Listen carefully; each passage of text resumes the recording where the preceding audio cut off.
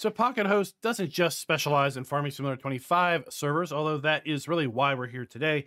They offer servers for a wide variety of games, including Minecraft, V Rising, Valheim, Enshroud, 7 Days to Die, Power World, Factoro. We also have Euro Truck Simulator, Satisfactory, American Truck Simulator, DayZ, and of course, Farming Simulator 25, which is what we're here to talk about today. With respect to Farm Sim 25 dedicated servers, first thing you're going to need to do is give it a name. What do you want to name your server? I want to name mine FK Community because this is going to be a server I'm going to offer available to my community over at the Discord. Then we're going to need to choose how big of a server do we want. We have options in 4, 6, 8, 10, or 16 slots. Now, a slot count is a concurrent player. So if you have yourself and 3 other Farm Sim friends and you want to get together on a server on occasion to have a fun time, well, then a 4-slot server is going to be right up your alley. If you have 6 friends or less, then a 6-slot server just might fit the bill. For my purpose and the community, I'm going to go with the largest server possible at 16 total slots. Is there an option to go bigger than 16? No, that is a limit by Farm Sim server itself, not necessarily the host. And this means that we can, just like we did for our launch party, have up to 16 players on the server at any one point in time. The next thing we're going to want to talk about is how much mod space do we want? And PocketHost offers a default of 5 gigabytes of mod space. That is pretty darn good if you ask me. I used to use a dedicated server host way back in FS17 and early in the FS19 days that only offered 4 gigabytes. No options to upgrade, that was your only choice. And that could get a little tight if you talked about using a map that was fairly large in file size and you like to use a fair number of mods. Well, if that is the case and 5 gigabytes is a little bit constraining for your style of gameplay, then you can triple that for just $1 more per month.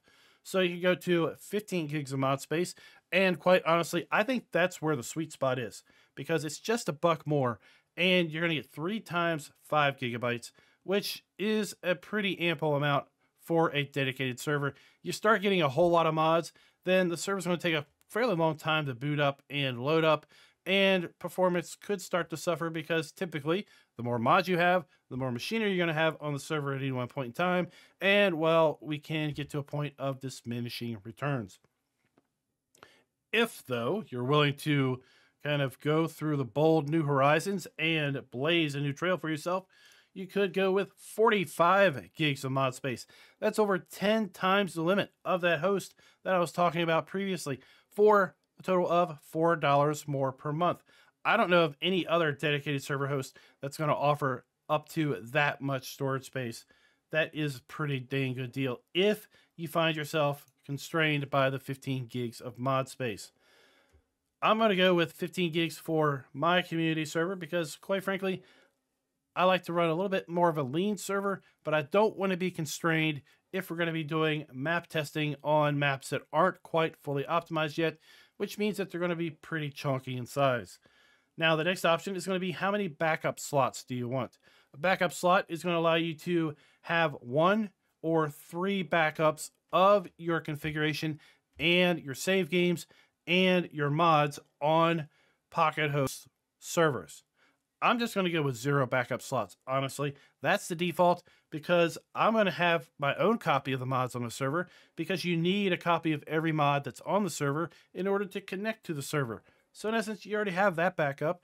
And then I'm going to show you in another video how you can quickly and easily back up save games on a periodic basis. And it's not too hard to reconfigure the server. Again, I'm going to show you that in another video. The last thing you're going to pick is which region do you want the server to be located in.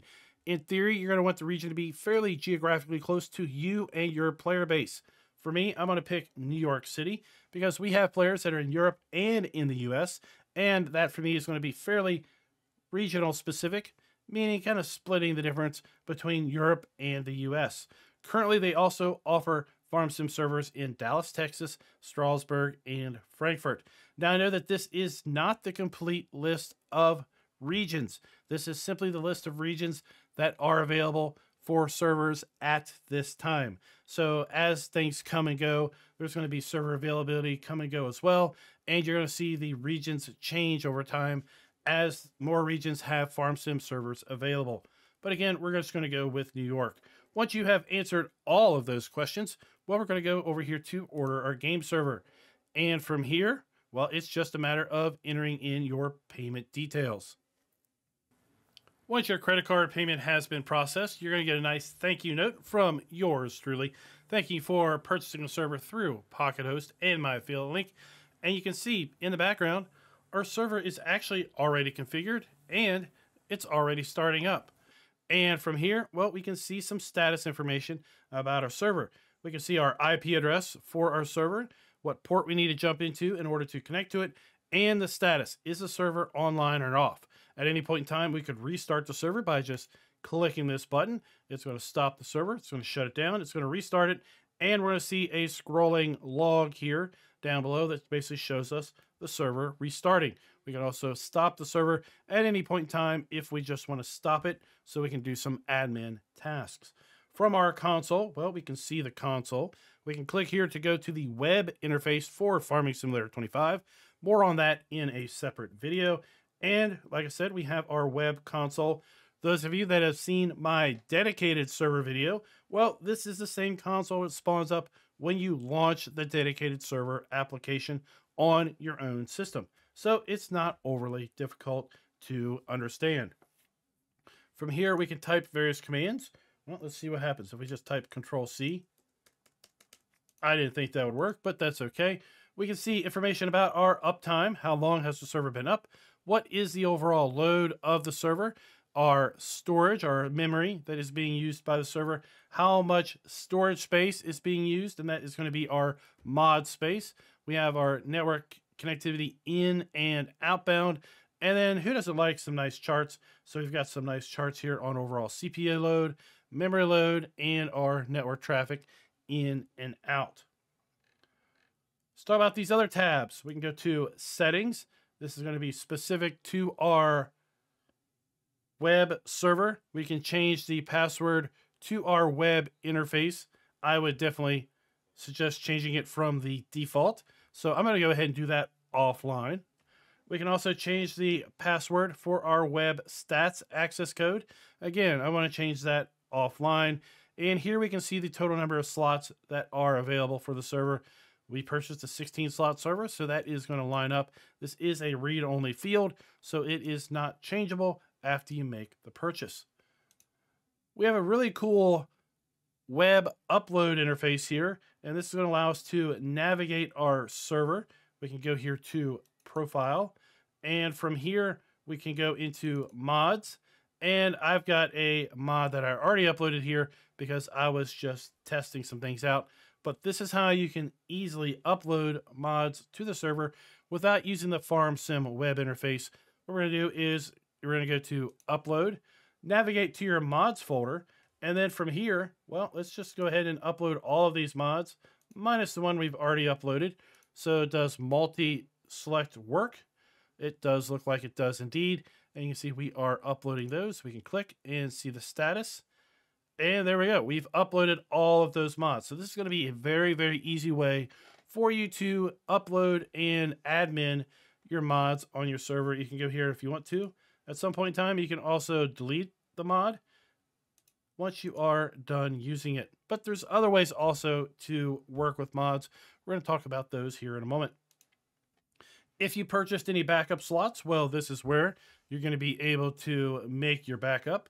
By going here to backups, you're also going to be able to see your backups that might be here. From network, this is going to show you your primary and secondary IP addresses to connect to your web server. We can schedule things like we can schedule a restart of the server by just going here, and then we can set up a little cron job to automatically restart the server if we need to. It might be a good idea to restart daily, at least until we get a few updates into FarmSim's lifespan, just to make the server run a little bit more smooth. And then under advanced, we have the ability of either one, reinstalling the server. So if all else has failed, everything is just messed up, nothing seems to be working the way it should be, then back up your mods, back up your save games, come over here to advanced, click this button, and it's going to completely reinstall the server from scratch. You should be back up and running in just a matter of a few minutes. We also have SFTP details, or Secure File Transfer Protocol.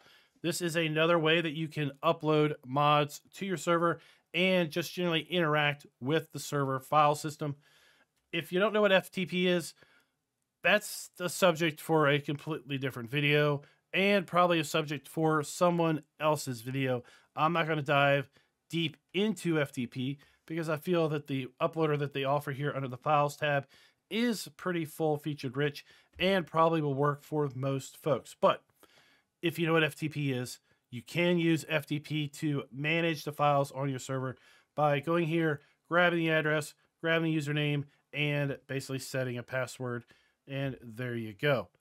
We're going to jump back here to console at this point, and we're going to click on our Go to Admin panel.